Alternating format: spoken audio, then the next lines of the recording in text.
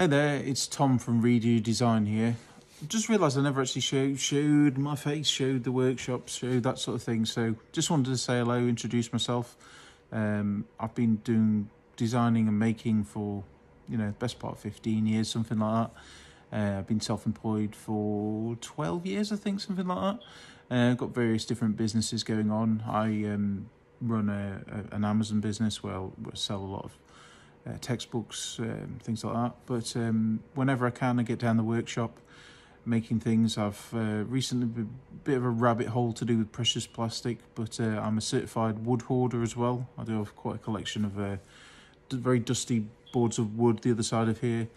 I share a workshop with 3 of my friends, a glass worker, a guitar maker, and a guy who does CNC. And yeah, loving it.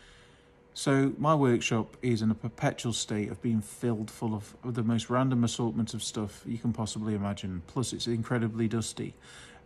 So my precious plastic work that I do currently on another site where it's like a clean room where I try and keep it free from dust and stuff like that. Because if I've got heating elements and things like that, then I don't want them to be covered in woodworking dust. So any of the plastic stuff I film on my other workshop, which I try and keep them separate, and then any of the making, which involves sanding and stuff like that, I do down here.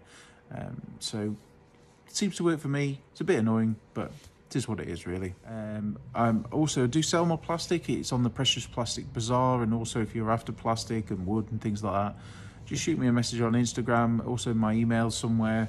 So I'm pretty accessible. So if you're after materials and that sort of thing, do give me a shout, because I am a certified material hoarder and I've got way more than I'll ever use in an entire lifetime. So if I can help you out, do get in touch. And if you wouldn't mind going over there and subscribing, because things like that mean a lot to me. I'm hoping to get some more instructional videos out there soon. I'm also doing some text instructions with pictures and stuff like that, which should be appearing on the Precious Plastic website at some point.